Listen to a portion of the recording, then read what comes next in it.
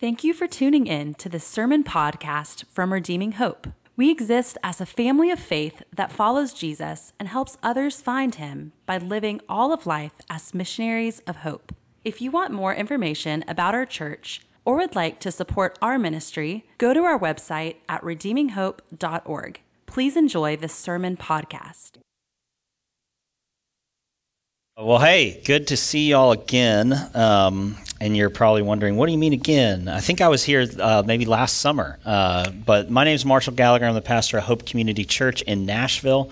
Known Josh for quite a while. Been getting to know Derek for a couple years too. So it's been wonderful to kind of see y'all's church plant grow and kind of be here and then be with Josh and now Derek and kind of us all joining together in the gospel.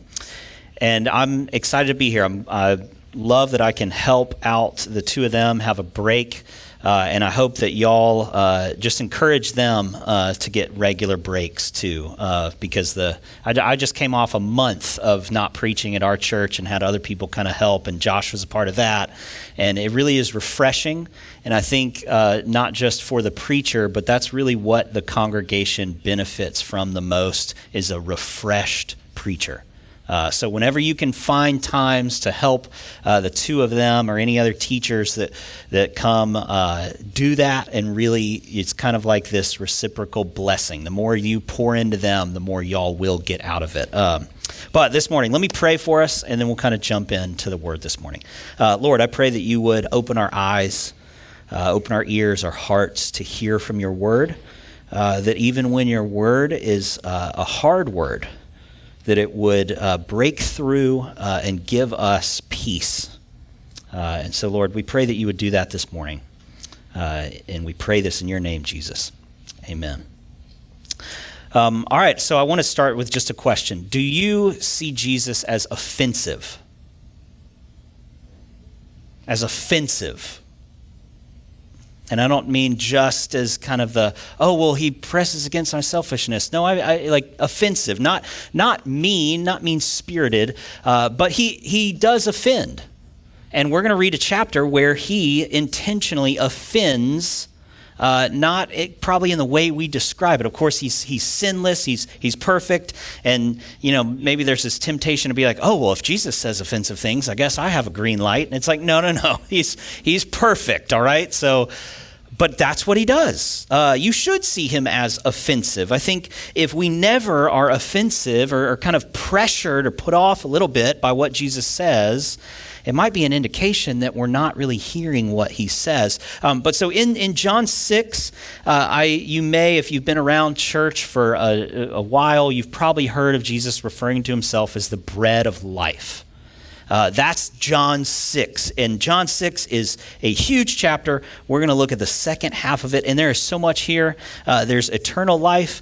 There is kind of election and how we're drawn to God and these big theological concepts. There's the Trinity. There's Christology, which just means what we believe about Jesus and who he says he is. There's Bible history, there's tradition, there is this big, thick teaching on the Lord's Supper or communion or the Eucharist and lots of theological debate inside this chapter.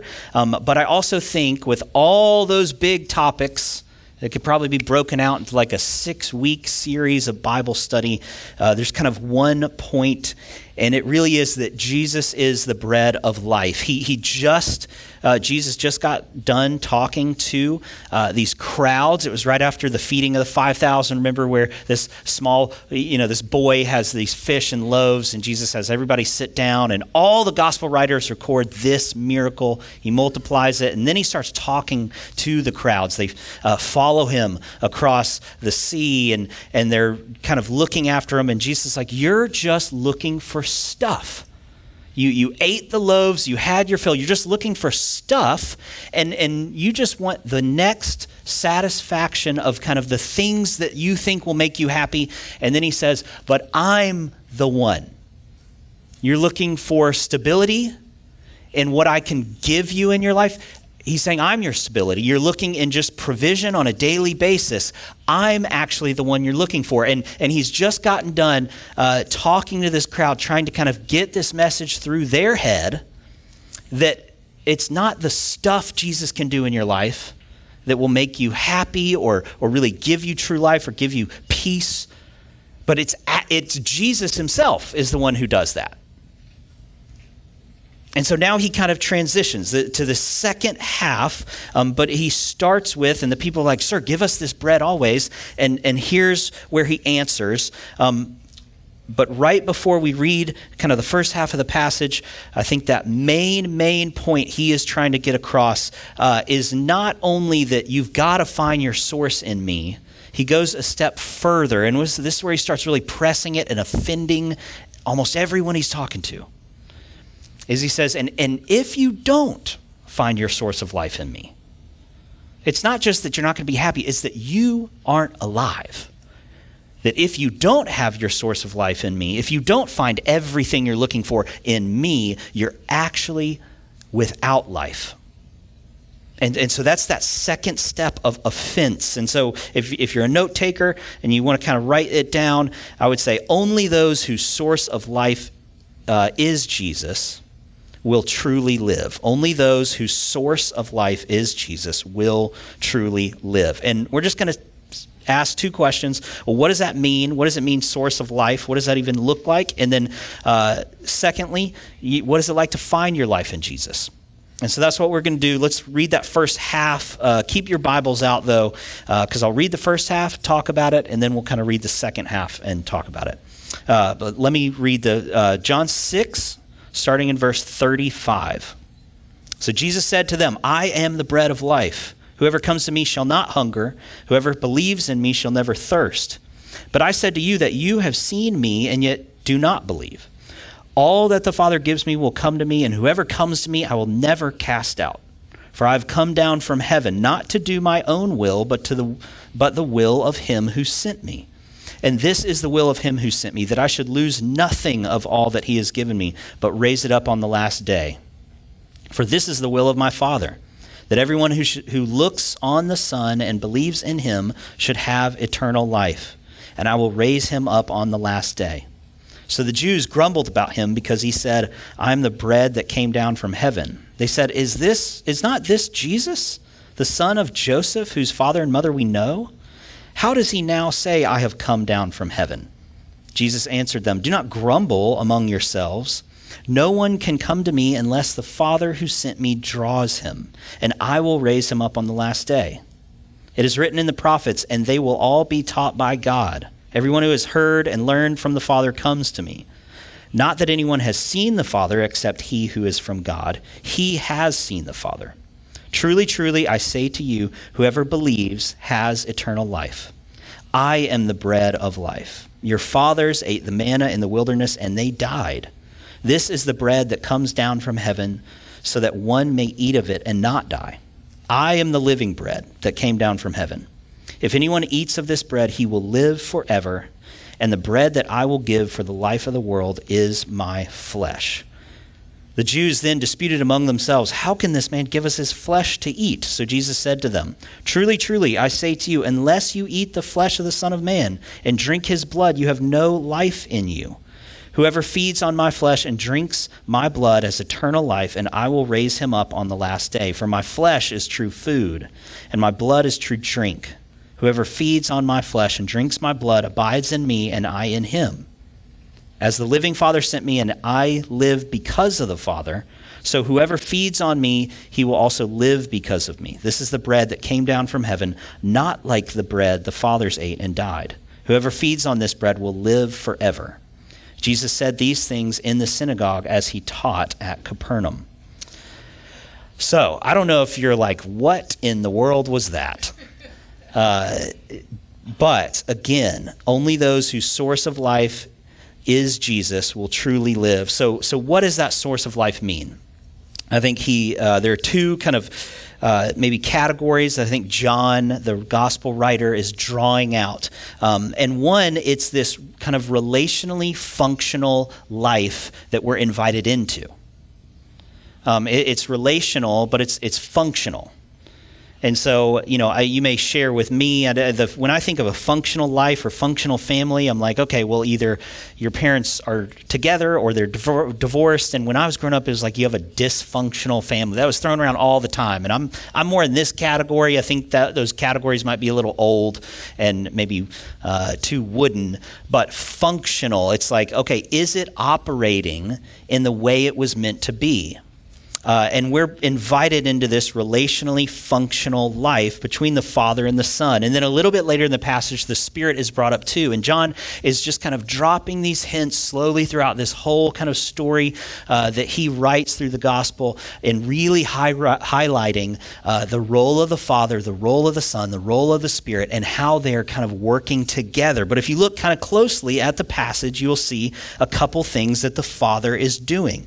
The Father sends the Son. The Father gives. Verse 37, all the Father gives me will come to me. A little bit later, it says that the prophet said that all will be taught by the Father. So the Father is revealing and teaching. And then the Father is granting, verse 40, this is the will of the Father, my Father, that everyone who looks on the Son and believes should have eternal life. So he's pointing to the Son. So you see this beautiful picture of God the Father saying, look at the Son, look at the Son, look at the Son, and sending the Son to go do something. And then, and it's like, spoiler alert, like that's Jesus and he's going to die, right? I'm not trying to kind of be coy. But you see the Son, Jesus talks a lot about, hey, I am being sent by my Father. I'm coming from the one who sent me. And so there is this rich following of the will of the Father by Jesus, of kind of being this obedient, in the best of ways, Son, to do the will of the Father, to go after who he has sent him to. And then you see in the Son that one of his major things that Jesus talks about is his role. And it's kind of weird because he's talking about himself in the third person. Right? He's saying, well, the Son is going to do this. The Son is going to do this. He's not saying, and I do this. But he's talking about the Son. So it's not my own will. He's not following his own will in this first little section of 35 to 40. He's saying, I should lose nothing, verse 39, nothing of all that he has given me, but raise it up on the last day. And so you even see some of those operational things that he is doing where he's not losing any. He is following the Father's will. He's raising them all up on the last day. And that's really one of his major roles. And Jesus repeats a lot of it.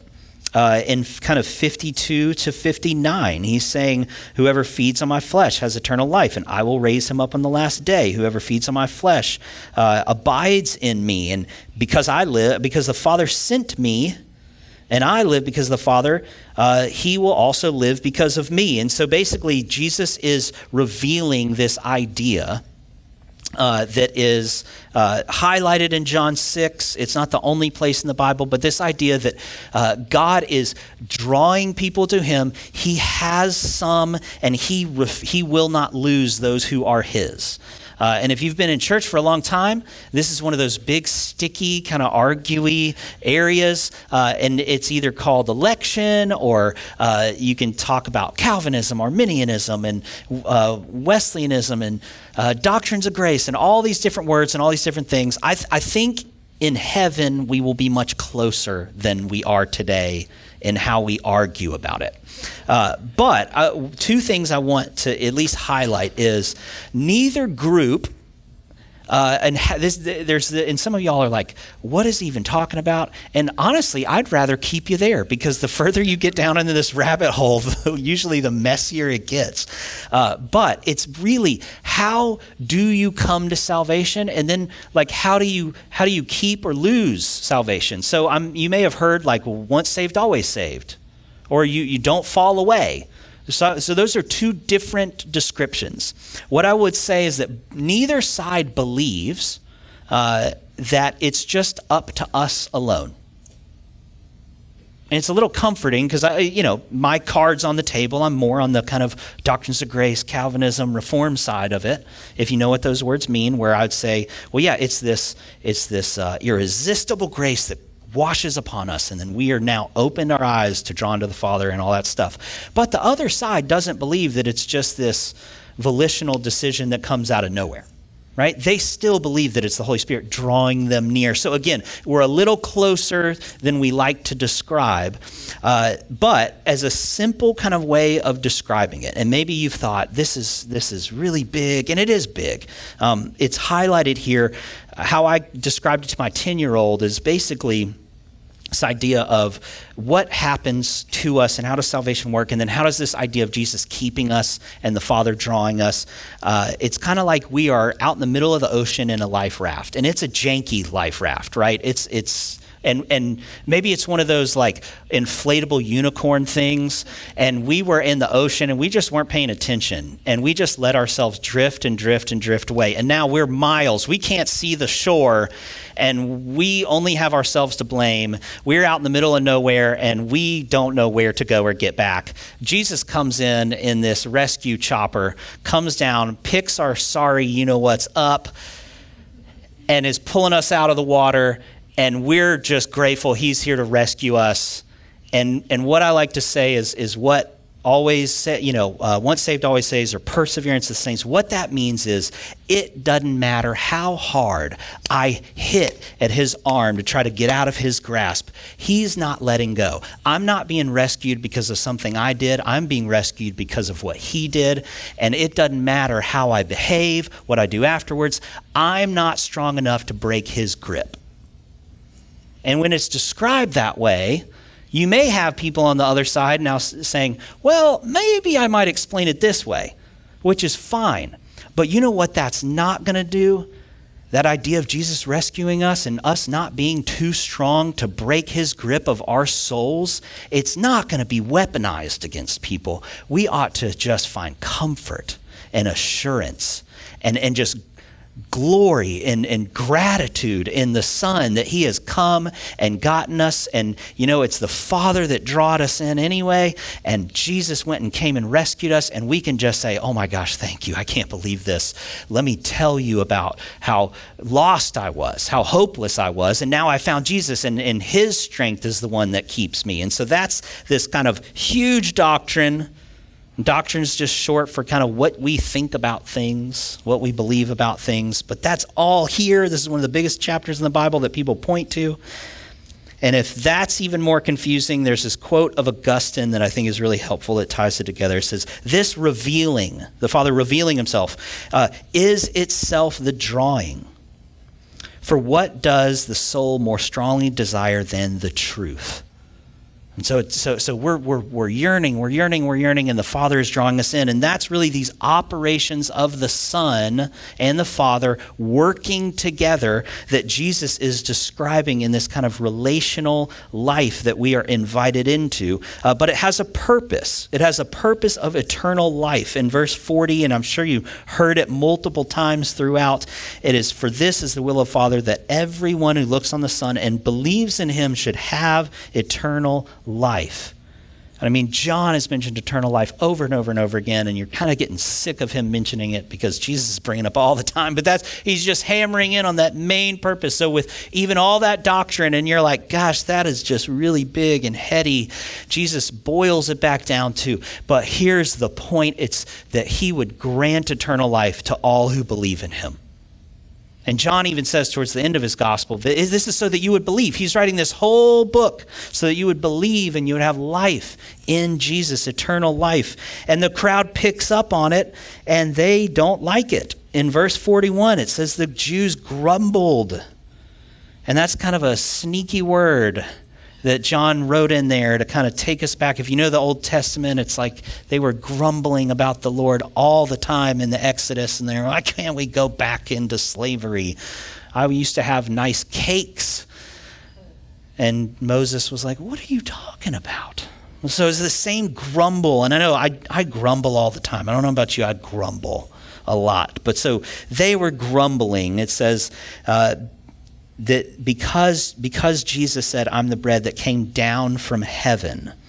And so there was this theological idea that they would not know where the Messiah came from. And then Jesus said he came down from heaven. They're like, well, this is Joseph's boy. We know where he's from. He didn't come down from heaven. We know his parents. And why? How dare you say that? And so their big objection is the divinity of Jesus. You can't have come down from heaven. We know your parents. And so there was no kind of idea of the virgin birth and this miraculous kind of conception thing. And they are unwilling to accept that Jesus is God. That's their biggest issue right now that they're kind of responding to. And it's a big question for us. If you read any of the Gospels, you can't really walk away just thinking Jesus was a good person. He does not allow that. And that ought to offend us. We can't just say, well, Jesus was a great teacher and he was a good man, maybe the best man that ever lived. He was a great example. Jesus doesn't allow you to put him in that category. Because he's either, C.S. Lewis used to talk about this, either liar, lunatic, or Lord. So he's either lying to you. He is not who he says he is. He's either insane, he's crazy because he's saying all this stuff about how he's the Son of God and all this stuff. If you're going to take his word seriously, if you think he's a good person, no good person says the things that Jesus does if he is not, in that third category, well, I guess for y'all it would be this, right? No, it's that.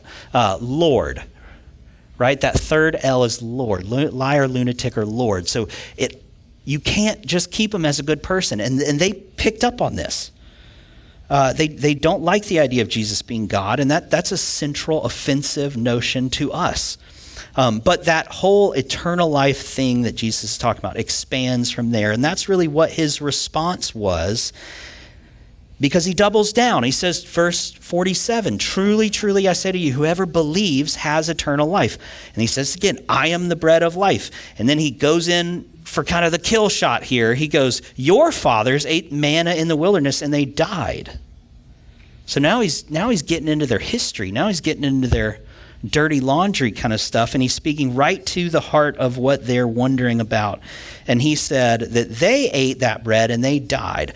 If you eat the bread that is me, you will live forever. And he says, I give for the life of the world is my flesh. And so that's kind of the second really offensive thing that Jesus knows what he's saying. He's going right in their backyard and mentioning kind of their wilderness experience, their heritage, their history, their tradition. And the people pick up on it, and they are even more angry. Verse 52, it says, then they disputed amongst themselves. Then they're really mad. He says, how can this man give us his flesh to eat? What is he talking about? You are not, so that's partly Jesus is mentioning the history of the manna in the wilderness, and then he goes into like the law. You are not supposed to eat animals with their blood in it, especially not cannibalism. So Jesus is bringing up these things. He knows that he is going to be pushing on everyone's kind of tradition and history, and some of it's mixed in with the Bible, some of it's mixed in with kind of how they do things as a society, and it's kind of this way that I think we often get trapped in here, and I'll call it traditionalism, where it's like history and religion and social mores, all kind of mixed together, and we calcify it. And basically, and I'm getting old enough to where I look down at the generation before, and I just feel this coming on me where I'm like, these kids today, and we all do it. And I mean, even for us who are at like the older generations, they said that about their grandparents complained about the young kids, and you were the Gen Zers at one point, and the millennials have gotten all this mess, and then what is it, Gen Alpha? We got a couple of them in here. Who knows what y'all are going to do? And I'll be the old geezer being like, I can't believe these kids and their Fortnite dances and all that. That's what we do, and we start to bring up little positive, good things of the past. We start to bring up even religion, even good, biblical stuff. But then we start kind of mixing it with, history, and it becomes our ideology where we want to get back then. And I mean, that's a lot of the rhetoric today is, look at the country now. We should get back then. And I always think about my mom when she was little during like the Cuban Missile Crisis, where like they learned how to do drills in case there was a nuclear attack, where they would hide under these little desks. And it's like, it's a nuclear bomb. Like, it's not like an earthquake, like one of these ceilings would come and you don't want to get hit in the head. It's like you're hiding under a desk in case a bomb goes. Like, and so we now are like all these kids with their drills, and I can't believe they have to do active shooter training and things. And like that, yes, that is something we ought to work for and correct and eliminate and grieve. But back then, in the good old days, when you were hiding under a desk because a nuclear bomb might go off in school, like that, when we look at it and zoom back, it's like going back to the good old days when? Like, we're here. And that's what they were really holding on to. That's what made them miss Jesus, is they were so focused when they had it all good.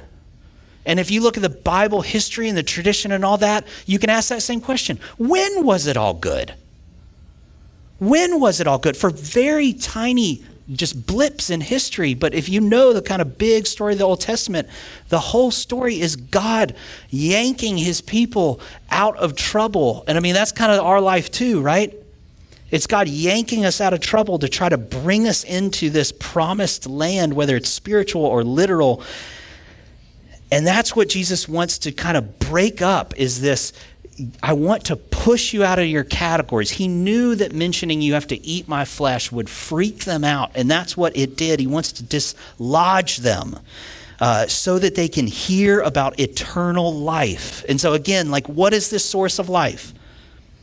It's this relational, kind of functional, operative life with the Father, Son, and the Spirit that's already going on. We're invited into it. And then it's eternal life. It's eternal life with kind of Jesus as the center consumption of your singular devotion. And he's saying, you come to me and you will have everything you need.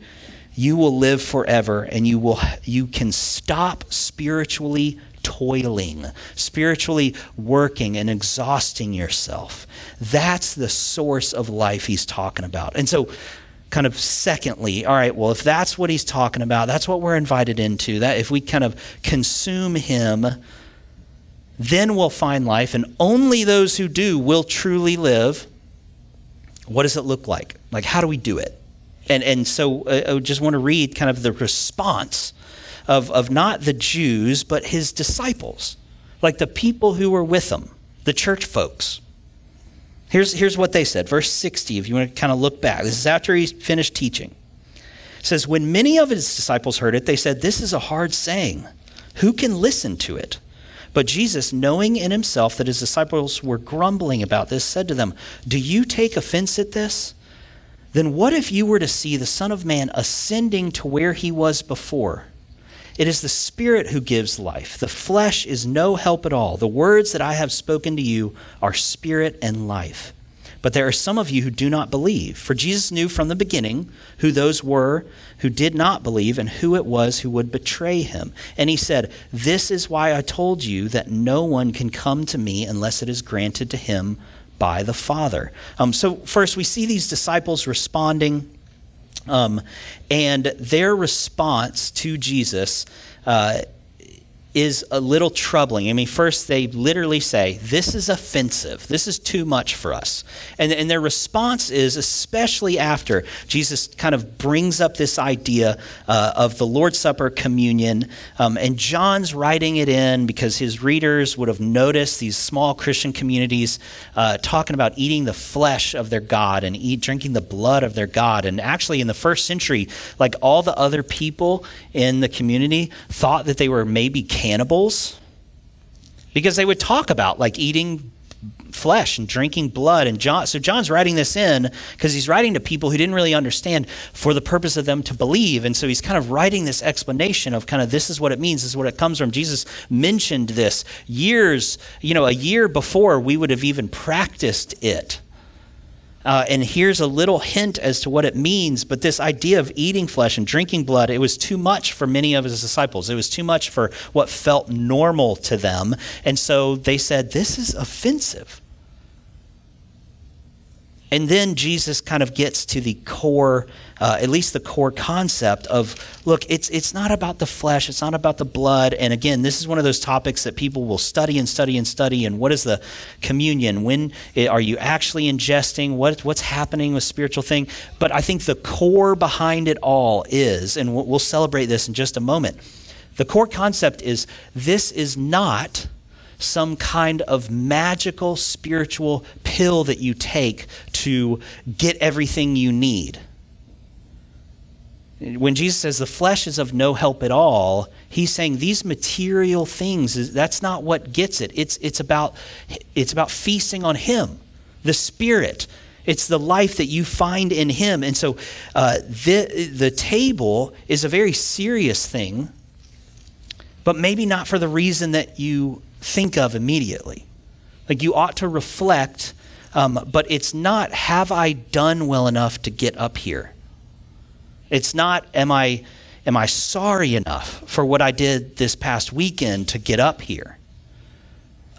It's more of a declaration. It's more of saying, no. I know all the things I want. I know all the tempting things, whether it's money or status or control or comfort or my kids kind of growing up to what I wish they would be or my parents finally telling me what I wish that I would hear. It's none of that. It's saying, I know that there can be momentary good from those things, but I know that ultimately my only good, the only place I can land is Jesus. And that's the single place that I can find all of that. And it is him. It's not what he can do for me in my life. It is him. And so when you reflect, it's not to reflect about your behavior or if you've been good enough or any of that. It is that you are reflecting on what direction you are choosing volitionally, saying, okay, I'm going to turn and reject all those tempting things and turn and declare once again, by walking up here and taking the bread and the cup, I'm declaring again where I find my source of life. And so John's bringing this up, and that's a huge way of like, how do you find your source of life? It's these practical rhythms, right? And so there is something profoundly spiritual happening, but sometimes, I'll just be honest, I don't feel it. But I come and I show up and I participate because I need many of y'all to remind me of this grace and this source of life that's there. And so much, especially when I was younger, I thought, oh, coming to church, that's so lame, and every single week and all this stuff. So much, and probably many of y'all who have been in church for a long time, just the rhythm of getting together with other saints and being reminded is a massive part of partaking in that life with Jesus, even when you don't feel like it.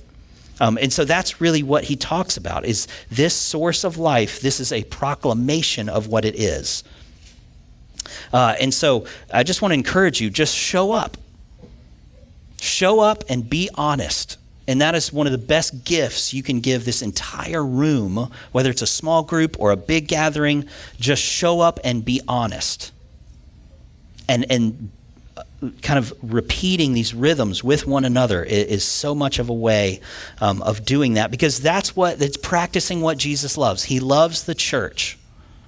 He loves when kind of two or more are gathered. He loves this. And so practice what he loves. That is one of the best ways of kind of how you find your life in Jesus, is getting around others who find their life in Jesus. And so I'll kind of close with this idea, and it's this last section.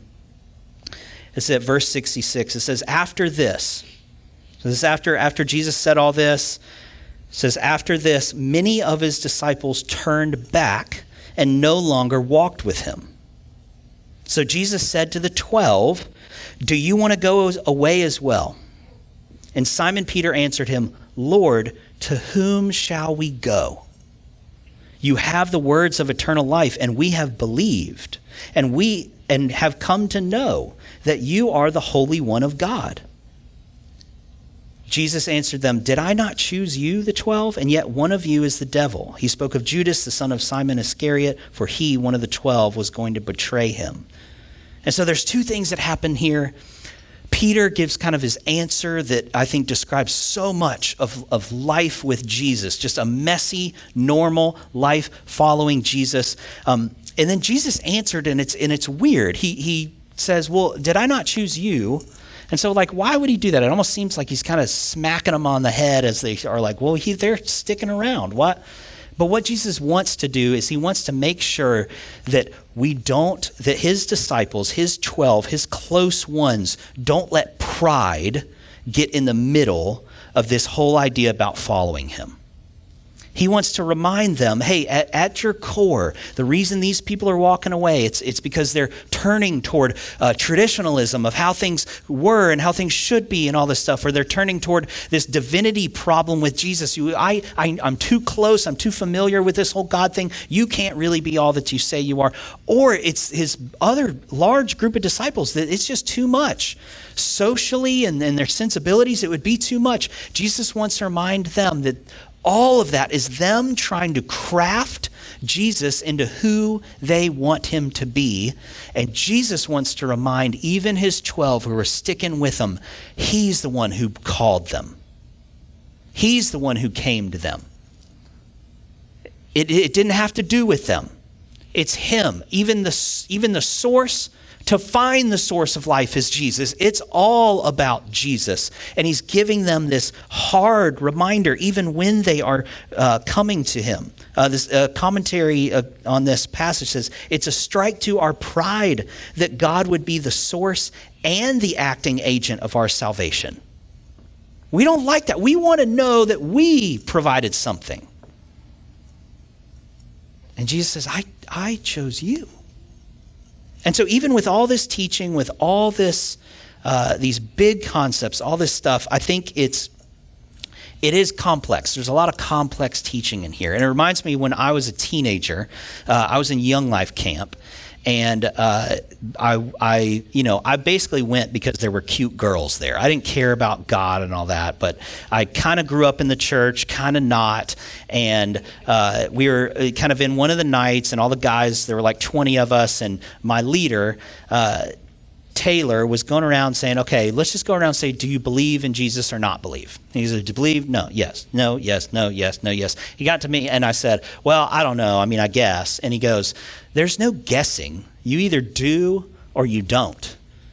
And then he moved on. And I was like, why are you calling me out in front of everybody? And because he didn't say a word to anyone else.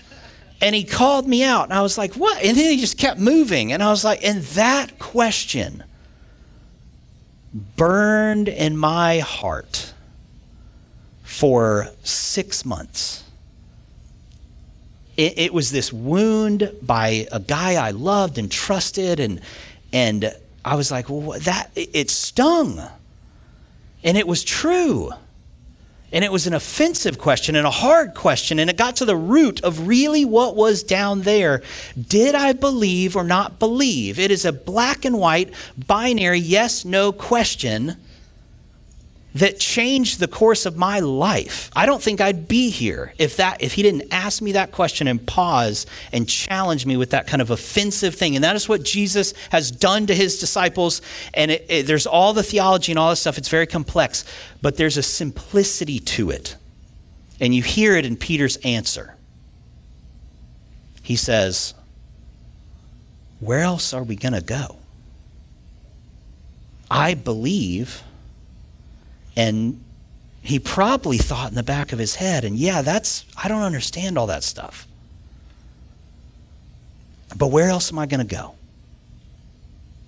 And I think a lot of times we can make it really complicated and really complex of how we follow Jesus and what we ought to do to pursue him and run after him and what we should know or not know and all these things, when really it comes down to, do you believe?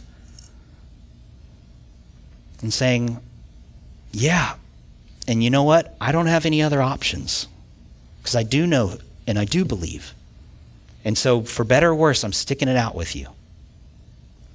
And then Jesus reminds us, again, which will wound our pride, but can be one of the most comforting things ever. He says, I chose you. And when we let that wash over us, we realize that he really has done everything required for us to be with him. And so that's what I mean. That's what I think John means when he says only those whose source of life is Jesus will truly live. Let me pray for us. Lord, help us pursue this life that you invite us into. And when we get overwhelmed or confused with all the depth of you, that we would just remember that it's simply, do we believe?